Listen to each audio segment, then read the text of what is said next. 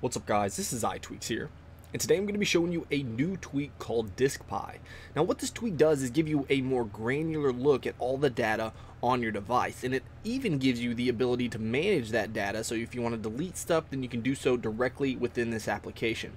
Now I went ahead and scanned my device just because it takes a few minutes to actually scan this, and this little pie chart right here actually dynamically changes while it updates itself. So you can see like the blue would start to get bigger, the green would get bigger, and then you have your legend right down here. So the blue is basically the photos. So this is going to be the most consumption, or what I have the most of on my device, what's taking up the most space. As you can see right there's all the blue. So I have 6.9 gigs of photos. Now right down here you can see we have the operating system, applications, user library, Cydia packages, message attachments. I mean, you have all of your different sections right down there. So you can actually tap on these, and I'm going to go ahead and tap on our photos, and you can see that it breaks it down into subfolders. So here you can see that I have 5.6 gigs in this folder, 857 megs, and then we have streams and metadata right down here. So if you wanted to actually manage this and you wanted to delete some of the things, then you can just jump into this folder right here, and you'll see that here are all my movies. So